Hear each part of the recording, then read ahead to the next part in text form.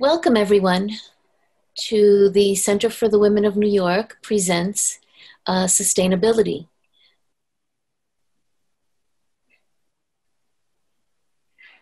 In collaboration with New York City Parks. I'm Victoria Pilotti, the President of the Center for the Women of New York, and Scotia Hille, our Green Team Coordinator and Social Media Specialist volunteer, could not be with us right now. But she put a lot of work into this, and it's really her passion, so we thank Scotia. So good morning, everyone, and welcome to CWNY Sustainability Webinar. If you missed our previous webinars and would like to view them, please visit cwny.org/past-events/. And do subscribe to our newsletter on our homepage of our website, cwny.org. Since our founding in 1987, the Center has shown that women working together can be an effective force. We are a voluntary nonprofit organization dependent on dues from our members and on the volunteer efforts of business, professional, and community women and men in New York City. At the Center for the Women of New York, we believe education is the cornerstone of women's economic independence. We advocate strongly for women's full equality by partnering with like-minded organizations and elected officials. Whether we're marching for worthy causes, celebrating women's accomplishments in leadership, the arts, or sports, camaraderie is a hallmark of CWNY. We've come a long way since the second wave of the women's movement in the latter half of the 20th century, and while there are many struggles ahead, we celebrate how far we've come.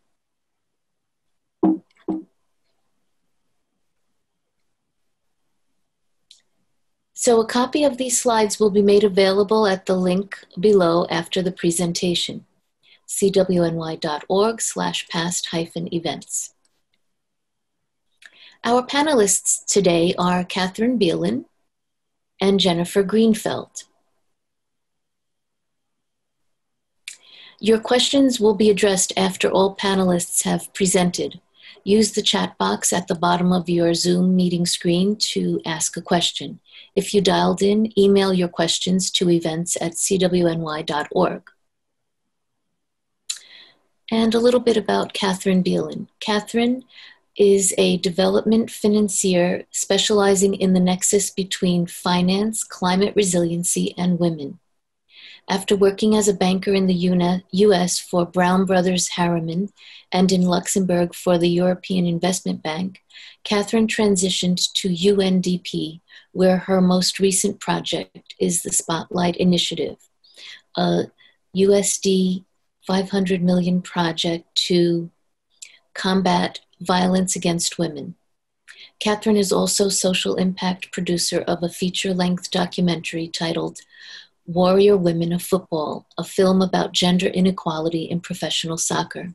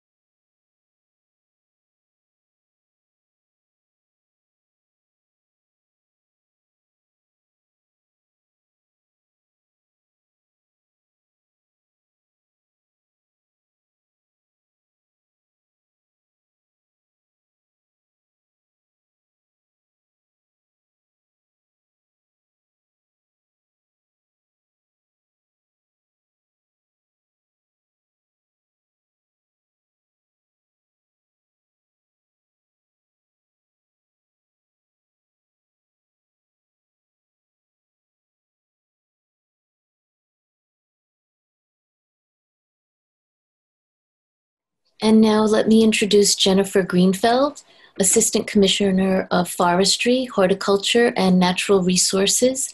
Jennifer manages the department's nature portfolio, including over 600,000 street trees, 150,000 park trees, and 10,000 acres of natural areas. Over the last 23 years at Parks, Jennifer led critical efforts to study the health of street trees and to quantify the impact of trees on the urban environment.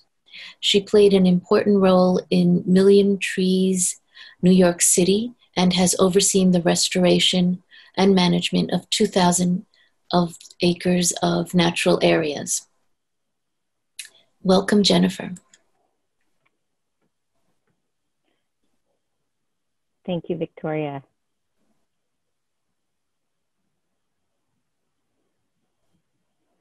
I'm so thrilled to talk to this group.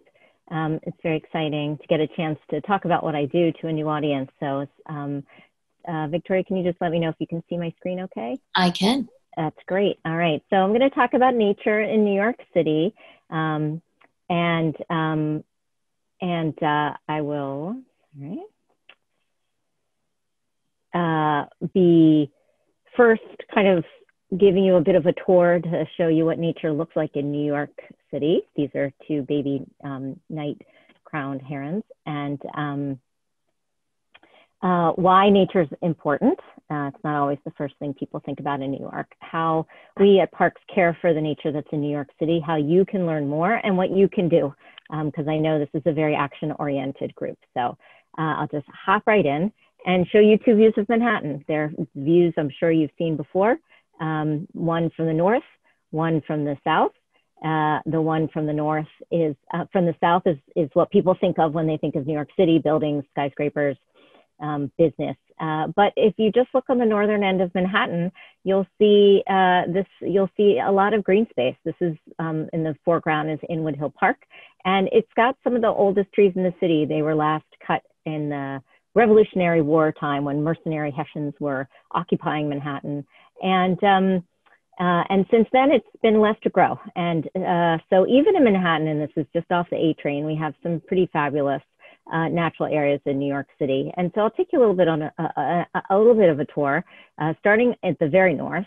This is Pelham Bay Park in the Bronx. And what's so great about the natural areas in New York is that we sit in this sort of confluence of a lot of different ecosystems, from the sort of southern New England rocky coastline is what you see in the Bronx, down to the mid-Atlantic, and we're going to end our tour in the southern part of Staten Island.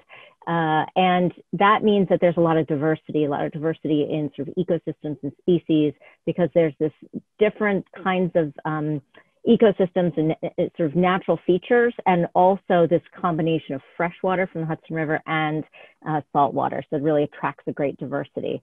So then we'll take you down the Bronx River, free-flowing natural river in New York City, to Van Cortlandt Park, one of the largest parks. Pelham Bay Park is actually the largest park in New York City. Really some healthy, beautiful forests here. Down to Inwood in the winter, a different view. Cunningham Park in Queens, going now further south. We'll see some salt marshes along Bush Terminal in Brooklyn, where you get some pretty phenomenal city views. And then keep going down south to Wolf Pond Park in Staten Island, and finishing our tour, the southernmost point of New York State, in fact, not just New York City, which is Conference House Park in Staten Island. And the natural areas are really varied here. This is a lot of very unusual shrub of sort of coastal forest. So as you can tell from the pictures that I've shared with you, that New York City isn't just built. Only 40% of it, 60% is natural in some way, whether it's what you think of as a natural area, or it could be the landscaped area of the sort of formal areas. It could be parks or cemeteries or backyards. That's that 29%. And the natural areas, again, you might think of as forests or grasslands, or wetlands like salt marshes, rivers, freshwater wetlands. So it gives you an idea of nature in New York City, but really, when you compare it to all the different competing, I would say, needs and demands on space and real estate in New York, it better be pretty important for us to be managing it and protecting it. And you can quantify benefits for New York City parks. This is a way of quantifying benefits in dollars, pollution removal, avoided runoff from rains, annual carbon sequestration and storage. So you have dollar values of the canopy, for example. You have very specific ways it addresses climate change in terms of not just removing air pollution, but reducing local air temperatures. And extreme heat kills more people than many other sort of extreme weather events combined. So it's really important in a lot of different ways. When you think about wetlands, so the other part of the natural areas, they provide some benefits in terms of storm surge, flood protection, habitat and biodiversity, protecting our water quality, and providing access and recreation. So, you know, what's so critical about New York, it's not just that, it's in this really interesting confluence of different ecosystems, and, you know, it's on the Atlantic Flyway, so it gathers a lot of birds that need rest, but it's in close proximity to over 8 million people. So I always think, like, if you do have sort of some connection to or caring for nature in areas outside of the city, what better way to protect them to make sure people in the city also care about it and they have experience with nature. So the Parks Department has a huge responsibility when it comes to these pieces that I was just describing. We manage half of all the natural areas, that sort of sliver of 11%, and we manage about 12% of all these landscapes, this sort of almost 30% of the land area in New York City, and half of all the trees, no matter where they grow. And so we take that responsibility extremely seriously. So I'll just talk about a few ways that we do that. When I talk about trees in New York City or New York City parks as urban forests, I put them into 3 different buckets. One are the trees that grow along the street. The second one are the trees in the forest, these natural areas. And the third one is sort of everything in between, the trees that we manage in kind of landscaped or active areas of parks. And when I talk about wetlands, again, it's about half of everything that it's in New York City. The rest of it is, a lot of it is under the jurisdiction of the National Park Service, so it is protected. But I do talk about salt marshes, freshwater wetlands, and streams. So we do a lot to protect these natural areas. We do a host of different approaches to restoration. This is an example of how we look at our natural area forests. We manage invasive species, and then we plant. So we do this both on extremely disturbed sites, but also on sites that may have a great canopy layer, but don't have young trees growing up to replace them as they age. In salt marshes, again, we have a host of different restoration approaches. One is to actually restore salt marshes by taking out fill from areas that were historically salt marshes, but used as dumping grounds for years. And once you take out that fill, the hydrology sort of, and planted appropriately, the hydrology just sort of takes over and the salt marsh restores. I wouldn't say it restores itself, it definitely takes caring, but that's an example of some of the things we've done in terms of freshwater restoration. We, for example, created this fish passage, which is kind of a little ladder where alewife, a kind of herring, travels up this ladder to get over this dam in the Bronx River. And these are fish that travel from northern Canada to come back. They find their way back to the Bronx River to spawn, and they provide a huge amount of, they're very low on the, on sort of the what's it called? The food chain. So they provide a lot of food for birds that are flying through and a lot of other animals. So it's really important that we provide additional habitat. So this way they get access to acres and acres of habitat upstream. We have conservation, monitoring, compliance programs that look at the little baby terrapin. It's a protected turtle, monitor a host of different things, including potentially eroding salt marshes. That's what that picture is.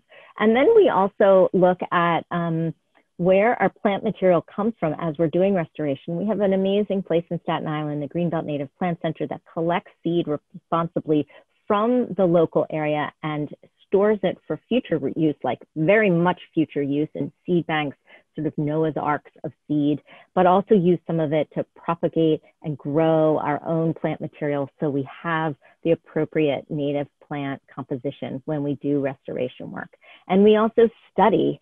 We have a great partnership with the United States Forest Service, a house in Fort Totten, not far from your new headquarters, where we have a residential space. So researchers, we can make it easy and affordable for researchers to come study nature in New York City, and a laboratory and meeting spaces. So that's a little bit about what nature is, how we take care of it, and I wanted to offer you some ways that you can learn more. Since this is a brief talk, I ran through things very quickly. You could learn more. You can go online. Our partners at the Natural Areas Conservancy took a lot of our data and work that they've done, and they have put it in a beautiful series of maps that are interactive, where you can click on different sort of icons, parks anywhere around the city, and understand the natural areas, wetlands, forests, what we've restored, what we're working on now. Then you can also learn more about our street trees, which I didn't talk about very much in this talk, but there's, we count every street tree every 10 years. We've done it 3 times now. Maybe some of you participated because we worked with volunteers to complete this. And we have this beautiful report online where you can really learn, dig deep into the street tree population and how it's changed over the last 20 years. And this is our increased numbers of street trees over time. And then if you really want to go crazy with maps, all of the trees, the trees along the street that are under Parks' jurisdiction that we manage are shown on this public interactive tree map. So you just Google NYC tree map, you'll probably get this, and you literally can click on any of these dots, look up your address, learn more about the tree. It'll give you its ecological benefits. You can favorite it, and you can learn about it, and you can record care if you've learned how to take care of it. So that is one of the next things I'm going to get to, is talking about, if you want to do even more than learning about it, how you can participate and help us protect New York City's nature. One of the easiest things is sign the declaration to nature in New York City. So there's a part of New York City Nature Goals 2050. You can go online and take a look at that. And there's a declaration, again, that you can sign that basically is explaining how all New Yorkers have a right to great nature. And by adding your name to this, you're showing support for the protection and management of nature in New York City. So I'm starting from the real easy stuff where you don't have to leave your house. This is maybe one step further. You can follow the Natural Areas Conservancy, one of our nonprofit partners. You can attend their events for free, or you can join them to support them. So donating money is also always a way to show your support. You can get up out of your couch. It's a safe place to get into the parks and experience nature. To me, that's the best way to get a sense of what it does, how it changes you when you walk through it, the peace of mind, the quiet. And not so quiet when there are birds and other families enjoying the parks. These parks listed here have really well-designed trail systems that are marked and where you can get good trail maps online. And then finally, you can actually do something in the park. You can volunteer. We have a great stewardship program online. We're back in business after COVID, and we have a lot of events over the next couple of, I would say, month or two through November, where we'll be planting trees. We have limited sizes, so they'll fill up. We can't have more than 25 plus people at an event. So I hope to see you there sometime soon. And if you have your own yard, you can take some of the things you've learned from this talk today, from things you might look at online, and you can plant native species in your own yard. And we have a great guide online to give you an idea of what you should be planting and what you shouldn't be planting, which might even be easier sometimes. And this will help support pollinators and flowers and agriculture all over, not just in New York City, but even outside of it. So thanks for giving me a few moments of your time to share what I do and how you can help participate in caring for and managing New York City. Thank you, Jennifer. That was a very comprehensive presentation on the natural habitats right here in the 5 boroughs. And so now it is time for the Q&A session. And we are re-recording this. What happened? Only parts of our original webinar were saved in a recording.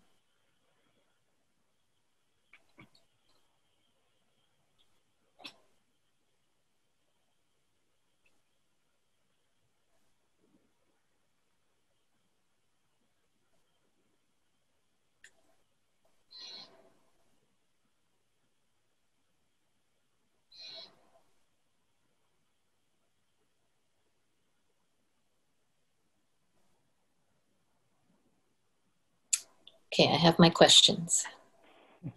So, Jennifer, what do you think prevents more women from getting involved in conservation work? Well, it's a good question. I think there's an assumption there that women aren't getting involved in conservation work. And I think, my experience is very mixed. I have sometimes some fabulous women candidates. I have almost 200 people on my staff. We're pretty well distributed in some areas, but some of the more hardier physical work is a little bit less often attracts women. So I think I would say maybe it's two things. One is kind of a fear or a sense that perhaps we aren't able to do the physical work in the field, the actual, cutting and pulling and pruning and treating. But it's not always sort of demands significant physical sort of strength. You need to be in good shape, but you don't need to be particularly big or strong to be successful at that. So you have to get over that sense of, perhaps if women are not seeing themselves as physically strong, but so many of us are still in excellent shape. It doesn't mean we can't do what some of these men are doing in the field. And then I think there's just sort of a traditional kind of cultural shift over in the past away from women entering careers in science. And if you don't feel comfortable with science, maybe you think conservation isn't for me. Besides the fact that now there's a lot of focus on bringing women into the STEM careers, there are lots of ways to enter conservation field even if you aren't a science or math person. There's a lot to understand about policy. There's data analysis. There are design fields that contribute to conservation work too. So there's a lot of different angles, but you definitely have to, I think passion can kind of helps you get over a lot of these potential barriers. Wonderful. Thank you so much. And how do we engage the next generation of women? I know myself, I feel like it's important to make myself available to mentor, to talk to women, be open to answering questions, no matter where people are coming from. I just got sort of a random email from someone who graduated from college. It's my same college, just 2 years ago. It's been quite a while since I graduated from college. And she lives in France, but she's in the States, and she does management consulting, but she wanted to get into conservation. So I spent 15 minutes on a Zoom call with her, and hopefully that will help bring another really strong, smart, talented woman into the field. So I think you have to be open to talking and sharing your experiences. Yes, I think mentoring is key, and many organizations and corporations are mentoring their women, because it still is a struggle to get into some of the leadership roles. Mm-hmm. In many instances, it's still a man's world. So mentoring is key. Mentoring. Yeah.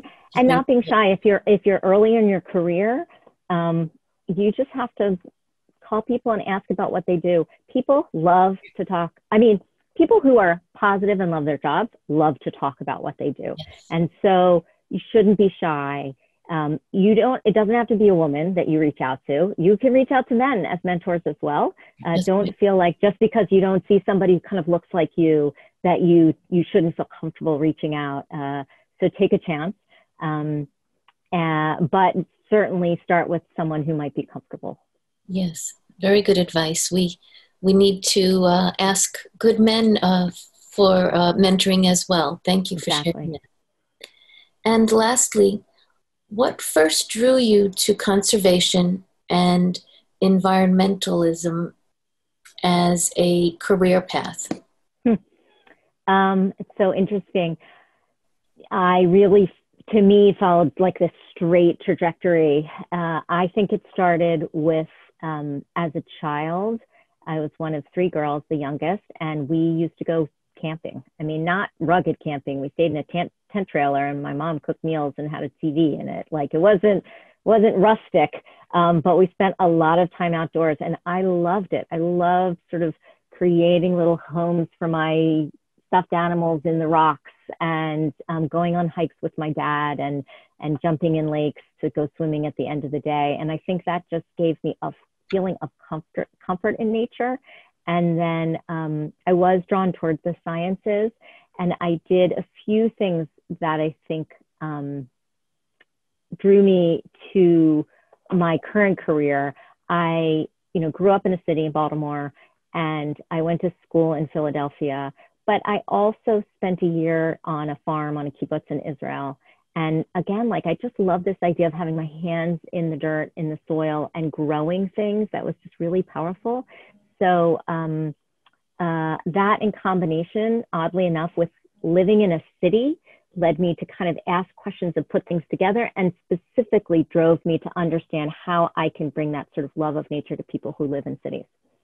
Well, thank you very much. And for our listeners, there will be a combination of the originally recorded Q&A and this latest one. But not necessarily it doesn't have to be black or white. You don't have to study science necessarily. So I'm a banker, actually. By training, I'm in finance. And I can now, thankfully, it wasn't this way 25 years ago, but now there's a lot of green finance out there. So you might hear terms like carbon credits or green bonds. There's just a lot going on. So I can be in finance and also be active in the world of kind of environmental, finance. I tell my teenagers as they begin to think about college, you can love the environment, but you can also become a lawyer. You can become a a lawyer advocating for, pollution laws, or can you imagine having been a lawyer and part of the Flint crisis? So, there is an intersection between law, urban design, architecture, finance, technology, engineering, even art. So I think that, again, for me, it was a passion, a personal passion, but it is possible to kind of mix different things that you're interested and good at. Thank you so much, Catherine. And Jennifer, when people think of conservation or ecological research, they often imagine the countryside or national parks. What about New York's urban environment makes your work so different from the work of those researchers? The truth is, it's not actually that different. I went to forestry school. I have a master's in forestry, and I went to school with people who were there to learn and study and work in forests all over the world, right? So what you think of a forest, rural forest. But I was always interested in urban forestry. I grew up in Baltimore City. I went to school in Philadelphia. That's what mattered to me, was about people and the environment. And my advisor there, who was, his expertise was actually in development. He was a sociologist by training, and he worked all over the world, and he started the Tropical Resource Institute at my school, and he fell in love. And then his second career was urban forestry and urban natural resources, because he realized that it's like this little incubator, city nature and city forests. It's like an incubator of new ideas. You see more in a summer in a New York City park than you're going to see in a year in, Guanacaste National Park in Puerto Rico, because there's a lot of disturbance. These are all the same ecological concepts that you're going to find anywhere: disturbance, diversity, systems thinking, dealing with native populations, cultural use. All those things happen in the city also. So it's an incredible learning environment, regardless of what you want to do for the rest of your life. If you do want to go to study something in Madagascar or wherever, it's an amazing learning environment for anybody interested in conservation careers. Thank you so much. And Catherine, in your work overseas and with the UN, have you noticed different attitudes by different countries, by people of different countries, towards environmentalism? Yeah, of course, absolutely. I think that, first and foremost, I would say that, of course, survival, people's first instinct is for survival. So, if you are very poor, farmer living on the edge of a rainforest, you will cut that rainforest down in order to plant a crop such as like a palm, the palm oil tree, and that product feeds into our face creams here in America, right? But you will cut that forest down because you want to survive. So, I want to, preface it with that. It's not that everything is perfect outside of the US. That said, though, certainly, globally outside of the US, there's not really a big debate about whether climate change is happening and how quickly it's happening and whether it's upon us and whether we have a burden to not just mitigate climate change itself, but actually start, reinventing the way in which we're living. So, I think that's really a big difference. The other thing I would say is that there are parts of the world that really are very, very progressive ahead of the US. So for example, Paris announced a couple years back a full ban on fossil fuel cars in Paris by the year 2030. So that's 10 years from now. There will be no more fossil fuel cars allowed in the city of Paris. That's astounding. I think they've also banned all sales of fossil fuel cars by the year 2040. So in 20 years' time, diesel and gas cars will not exist in France. That's really powerful. Ireland was the very first country in the world to divest its investments in fossil fuel companies. So, these are things that are happening in other countries for a number of reasons. The US is not there. That said, it's not a terrible story. There's a lot of very, very progressive thinking in cities across the US and in certain states. So I think we're not too far behind, but yes, there are big differences. Well, thank you for pointing out that we don't look at the US nationally, we look at what's happening locally, because the federal government has that diversity of power among the states and the cities. So thanks for pointing out that there is hope in our country. Yeah, and if I could just add, some people may have heard like the Paris, Climate Accord, and the U.S. of course backed out of it. But as soon as the U.S. federally backed out of it, cities across America signed on to it. So, New York City being one of them. Thank you. That's very valuable information.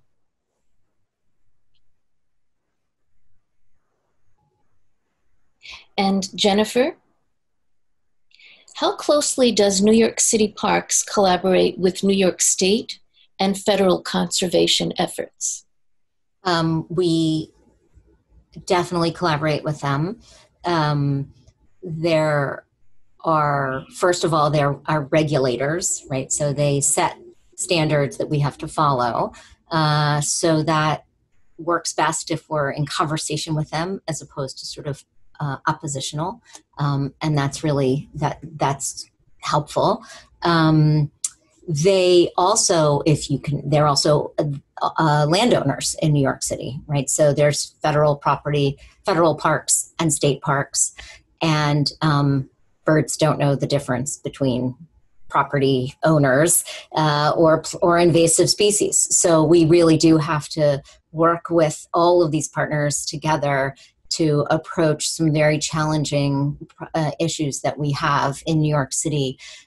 For example, an invasive species like kudzu, which you've heard of, maybe if you came from the South. It's a very southern species, and we're starting to see it in New York City. Very little bit. It's not coming quickly, but the state has a sort of a strike team, and they'll come in. And if we help identify where they are, they actually can work on sort of private property and other kinds of property that we can't do in the city, and they'll help remove it. And then we'll tell them where we have it and we're seeing it, and we sort of work together to make sure we have an approach to manage that together. Thank you so much. Yeah. So this question is for both of you. I'll ask Catherine to answer first. How have your organization's responsibilities and priorities changed due to COVID-19? How has the environmental focus changed due to COVID-19? Really quickly, it's a great question. Really quickly, mostly good news. We have seen in my neighborhood here in Northeast Queens, market increase in the number of people out and about. just enjoying walking. We have a small park nearby, walking in the park, certainly walking along the shoreline where we are.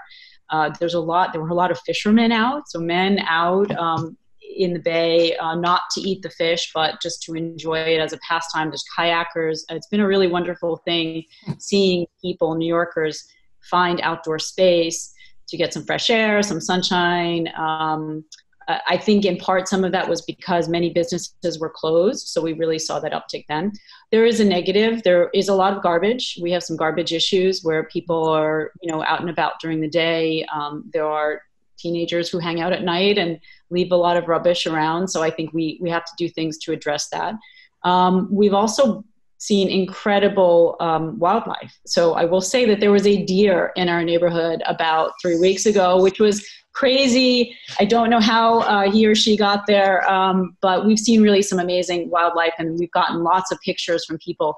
Not that the wildlife weren't already there, but people are noticing things more. So I think so far, it's been good. And obviously we can still do the things that we do because they are outdoor activities. Mm-hmm. Beautiful. Yeah. Jennifer?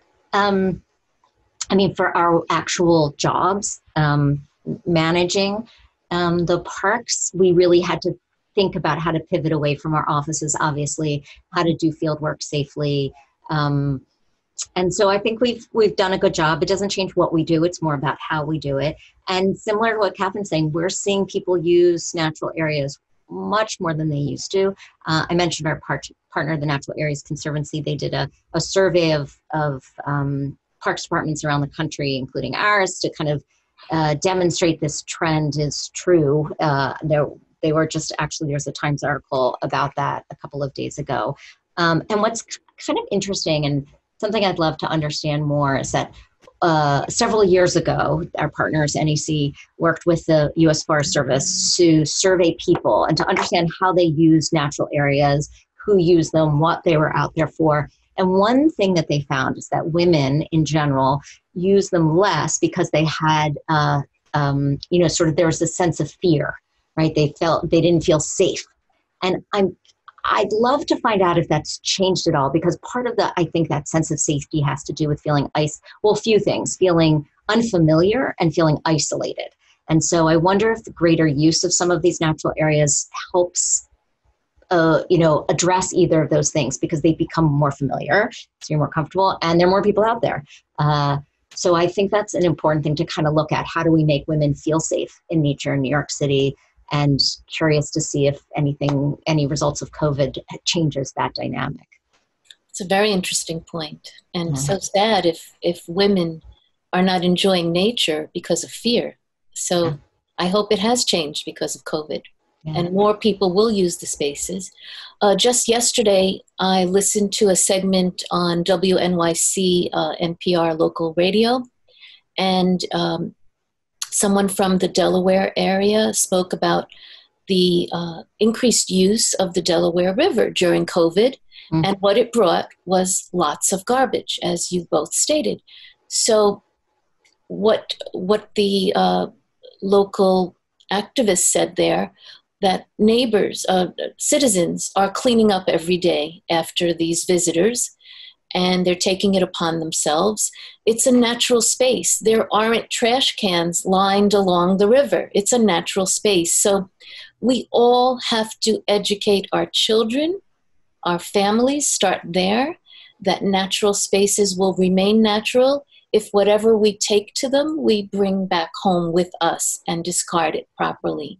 So we have to respect our natural spaces. And for those who need to be taught, well, then it's on all of us to teach those who don't know better. Yeah. One thing I like to remind people is the connectivity of things. Again, like in the city, it's so easy to draw the lines and boundaries. Like here's a road, here's a house, here's a yard, that's the park. But really, it's all connected. So the garbage that's, in front of your house or on the street is going to end up in the waterways. And that impacts wildlife. And so what we can do, just those little things like picking up trash has an impact down the road, downstream, literally and figuratively. And thinking about those connections are really important. I think it's just, it's how people build community, right? If you think about it in terms of personal connections, but it's also really comes from the concept of the natural world, that things are all connected. It builds on each other. So true. Thank you for that. And I'd like to go back to the PowerPoint slide for a moment. I'll just note there's a question that I answered one question about visiting Fort Totten, our facility, in the Q&A or chat, and there's another question about opportunities for youth that I didn't respond to. On a normal year, I also didn't mention that the financial impacts of COVID are really going to be more long-lasting than any of these other potentially positive things. So our budget, the New York City budget is really in a very bleak situation right now, and that's going to change our ability to be able to do all those amazing things I talked about. And anyway, in a normal year, there are a lot of opportunities for youth to become involved in the summer youth employment program. We sponsor a host of them. There's often like sort of conservation core programs. I know there's one in Van Cortlandt Park, and I'm sure there's some in Queens as well, and Staten Island. And our partners, again, NAC, they have internships for CUNY students specifically, and they did do that this year. They have 15 students doing virtual internships. They're still getting paid, and there's always volunteer opportunities. So it's important. Thank you for sharing that. If I could actually just add on to that. So I think that's a really good question when we think about our youth. And I have two, high school kids as well on their way to, applying for college. And when I spoke about citizen science activities, it really, really can be an amazing opportunity for young people and it is, unpaid. So these are not paid positions, but it can be a great way for young people to find some other ways of building up their CV, their resume in interesting ways. And I'm going to put it right out there. The SAT got canceled. My rising senior was supposed to take the SAT in May and June, and both sessions were canceled. So colleges have gone, no SAT applications now. What they're looking at is not just your classroom grades, but now other things, so how do you find other ways of expressing your passion? And as I said, taking maybe an intellectual interest in something and demonstrating that you've kind of gone out and advocated and been an ally on a particular issue. So these citizen science opportunities, if young people have the time to do that, can be a really interesting way, particularly now that the SATs are gone. Right. Or temporarily gone. Yeah, so no excuse. They can spend time on science. That's a great suggestion. I would like to move on to resources that we've gathered. So Catherine spoke about the Billion Oyster Project and other projects. And so if you want to know more about that, we have in the PDF that's available on our website, we have the links. And we have the link to the New York Restoration Project that was mentioned, Green Schools Alliance, Sierra Club New York City Audubon, New York City Nature Goal 2050, as Jennifer was directing us to visit. And for election season, check out New York League of Conservation Voters. So our vote also counts toward conservation issues. And if you're interested in urban gardening, please do visit the Urban Garden Center, nyc.com, and grownewyorkcity.org/greenspace. And there's a PDF with advice on gardening with New York City native plants available at naturalareasnewyorkcity.org. And again, all of this is in the PowerPoint on our website. And now at the Center for the Women of New York, we do want to make the point that women's rights and the environment are important, that women are directly affected by environmental changes. So please do visit wedo.org with regard to Women's Environment and Development Organization. and a reading list on women and climate change at the YaleClimateConnections.org, and two of these top choices on their reading list: Why Women Will Save the Planet, Friends of the Earth, and Gender and the Environment by Nicole Detraz. And we also have a link, Women's Rights Make a Difference for the Environment and Sustainability, at IUCN.org, and How Rising Temperatures Due to Climate Change Are Shortening Pregnancies, that is a direct impact on women, at time.com. And again, do read Women, Gender, Equality, and Climate Change. The Threats of Climate Change Are Not Gender Neutral, at un.org/womenwatch. And again, these links are on our PowerPoint. And then women are directly affected by man-made and natural disasters. So if you'd like to read more on the Flint water crisis that Catherine spoke about, the link is here at nrdc.org. And at npr.org, you can read more about the Flint water crisis. And Women's Media Center as well. And nwlc.org also has The Flint Water Crisis is a Feminist Issue. And if you would like to read about how Hurricane Maria put a disproportionate burden on women, at worldvision.org and at oxfamamerica.org, and also on the 2004 Asian tsunami. You can read more about how natural disasters and gender inequalities came about there through the 2004 tsunami and the case study of India, from jstore.org. So thank you all for attending.